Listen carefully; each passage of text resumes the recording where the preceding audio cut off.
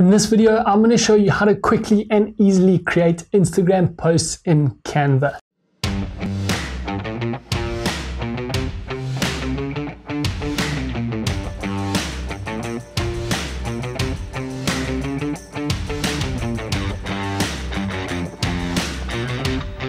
Now the process I'm going to show you inside of Canva is going to save you time and help you create more posts in less time, which is going to help you grow your Instagram and reach your audience so that you can get more views on Instagram and help you reach a bigger audience. So let's jump onto my laptop and let me show you how to create your own Instagram posts on Canva. To get started, click the link in the description down below. This is going to take you across to Canva. You can sign up for a free account, and then I want you to search for Instagram post.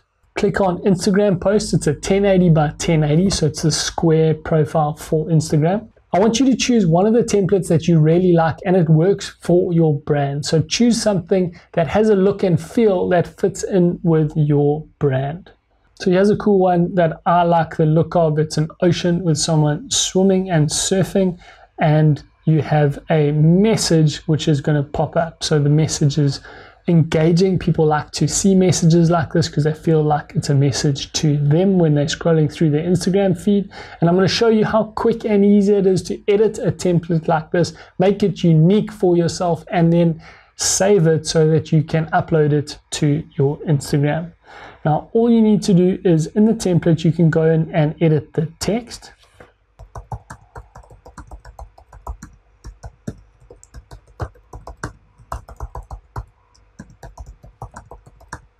So you can simply and easily edit the text so that it's unique, so it looks like it's coming from DM with Carl.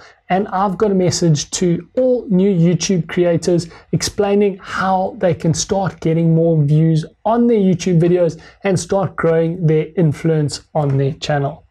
So that's a simple and easy way to click in and edit the text. Now, if you want to change the background of the image, all you need to do is head over to the left-hand side and click on photos. And there are a whole lot of free photos that you can use that you can then just drag and drop over the image if that's the one that you would like to use. If you don't like it, you can then change it to another image and pop that in, and it's so easy to then rearrange how it looks. So if you want to move it around in there, you just double click and then we can zoom out a bit so we can see how it's looking, and we can move it up and down and left and right to fit perfectly, and click off once we are there. We can head back in to see what it looks like once we've moved that around.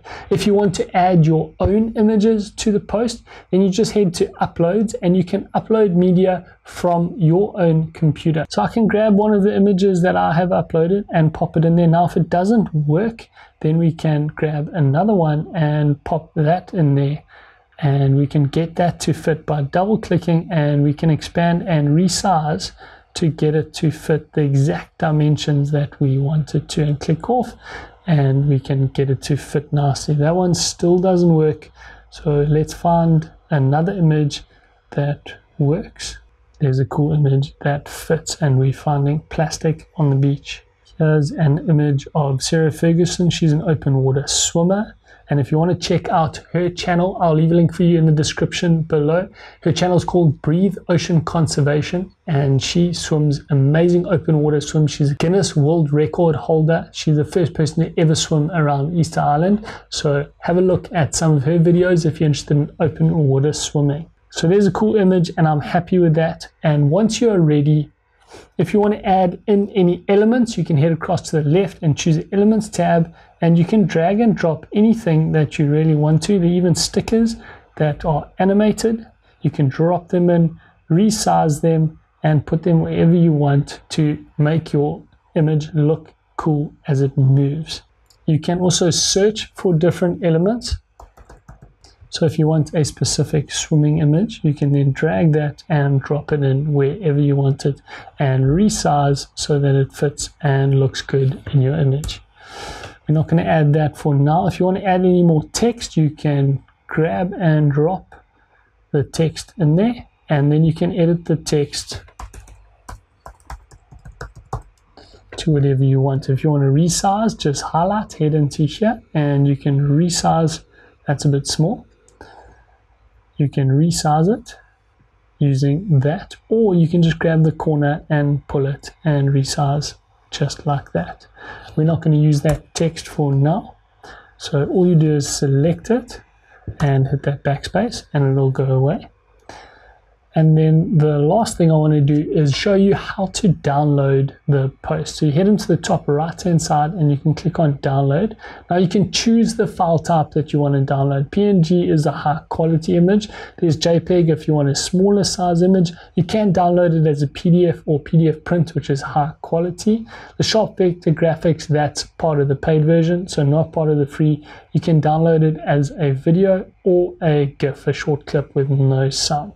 We like to use PNG or JPEG if we're using it for an Instagram post, and then we download that to our computer and you can post it on your Instagram